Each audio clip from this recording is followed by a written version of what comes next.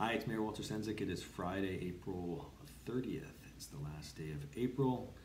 And as we head into the first weekend of May, I just want to provide a bit of a community update and start with in terms of the vaccination. So we just had a public health update at the region of Niagara, and the vaccination strategy is going very well. We're up to 35% vaccination here in Niagara. We're actually leading the province in terms of the percentage of our population, which is amazing to see. I myself got vaccinated on Monday, and I just want to give a shout out to Sean Simpson at Simpson PharmaSave. I managed, after a lot of registering and phoning around, and finally being able to secure one at Simpson PharmaSave. And I gotta say, it was very easy to do, quick, easy in and out, very little side effects, just feeling a little under the weather for a bit, but bounced back, feel great, and it is awesome to have gotten the vaccination. So the pharmacies are doing an outstanding job here in Niagara, as are Niagara Health and Niagara Public Health. So the Seymour Hanna is still a significant registration site, vaccination site, so there's over 1,000 plus going out of there every day. The public health have clinics moving around the region. The pharmacies have their allocations that are coming from the province. And so that's why we're up at the 35% mark. You've heard that the province is opening up its portal to the 55 plus now. So if you're 55 plus and you're looking to sign up on the online portal to get a vaccination appointment, please go and do so. We looked at the vaccination rates for the 80 plus, for the 75 plus, for the 70 plus, for the 60, and it seems like everybody in those categories are getting their appointments, getting the jabs in the arms, and that is amazing. We are in our third wave, and it continues to have a significant impact on our healthcare system. We still are seeing people pass away due to COVID. It's close to 400 people now in our community have passed away of COVID-19. And it's not just the people who are passing away, it's the people who are going into the hospital system that may recover from COVID-19, but then the lasting impacts that it has on the body as well. So these are very tenuous times. Tenuous because you're starting to see a slow drop of the number of cases in the community, but because of how high the peak was, the impact on the healthcare system is at an all-time high. Our physicians and nurses and help staff are at a point of exhaustion, and so this is one of those times where, as a community, coming together and supporting one another, making sure that we're following everything that we've been asked to do to drive the numbers down. The importance is breaking the chain of transmission. As those vaccination numbers go up, the ability for the virus to also transmit in the community gets driven down. So what we learned today is that if we want to get to a full reopening of the economy, what we're looking at is a vaccination rate of above 65. So how long will it take us to get there? And that's the key. The province has announced by May 24th that any adult in Ontario over the age of 18 will be able to get an appointment for the vaccine.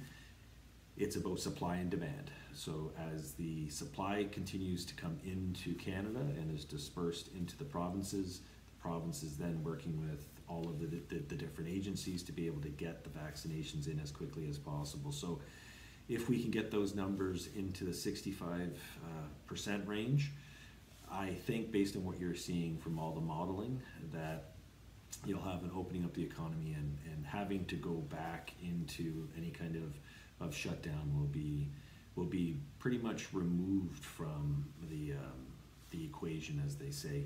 It comes down to that vaccination strategy. So again, if you're concerned about it, check out Public Health, and you can get more information. You can go to the Niagara Health's website, the Niagara Hospital System website, get information about if you have a hesitancy. I can say from the people that I've talked to, there have been no issues related to getting the vaccine. There are some minor side effects that you are able to overcome, and it's just about making sure that we're protecting one another and protecting ourselves as well. So I encourage you to go out and get the vaccines as they become available. So we've seen some of the good news. We're seeing increase in supply. What's happening now is that some of the supply is being driven towards the hotspot areas, and the significant hotspots are the Peel, Mississauga, Toronto areas.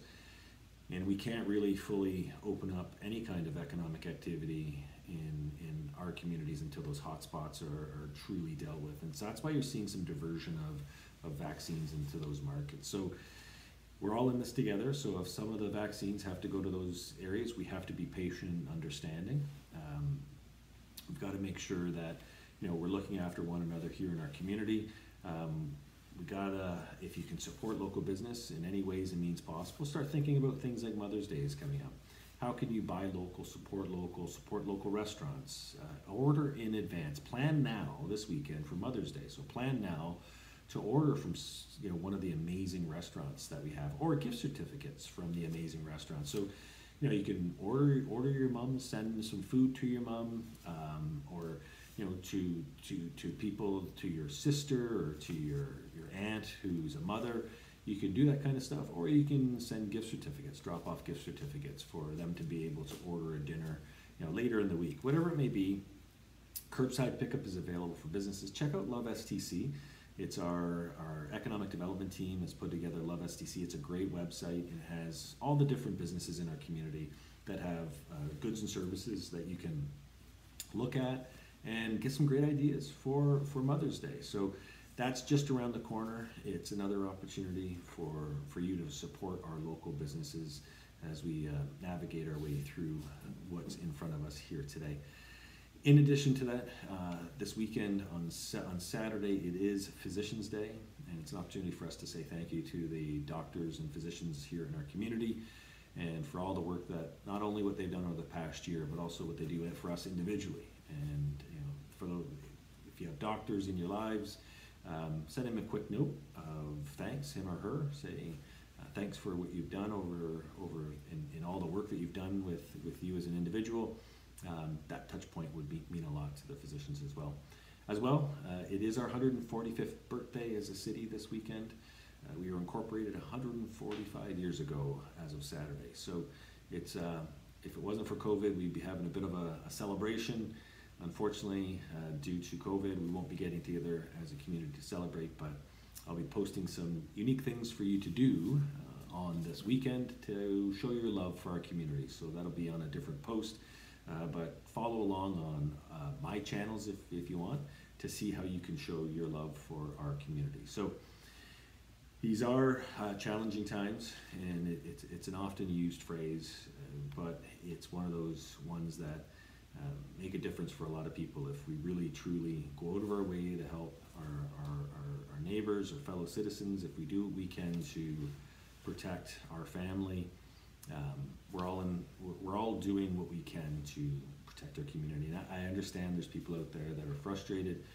You're seeing that frustration being presented in things in our community and communities across Ontario that are a struggle to understand because of the kind of frustration that people are demonstrating. But now is not the time to be in places of congregate settings. You can exercise your frustrations in many different ways, but doing it in places like the cenotaph is not a place that anybody would say that's a site to be able to go and do any kind of protesting. So for those who are thinking about doing that, maybe think about something more appropriate, a different way. And today is not these days are not the times to be getting together in large numbers and doing those kind of stuff. So I just say that as a reminder to our community. I know that a majority of folks here in St. Catharines are doing what they can to get us out of this as quickly as possible. And that's the key to this, is that if we really want the economy to open and open quickly, we've got to do our part to drive the numbers down. Full stop, that's what it's all about. Anything that we do to counter that, to go against what we're trying to do, isn't working in the full spirit of trying to get us through this together. So I'll just say, I hope everyone has a wonderful weekend. It looks like it's going to be so-so with some rain. It gives you an opportunity to do some stuff inside with your loved ones, and looking forward to seeing some of those St. Catharines birthday celebration messages over the course of the weekend. So until next time, take care.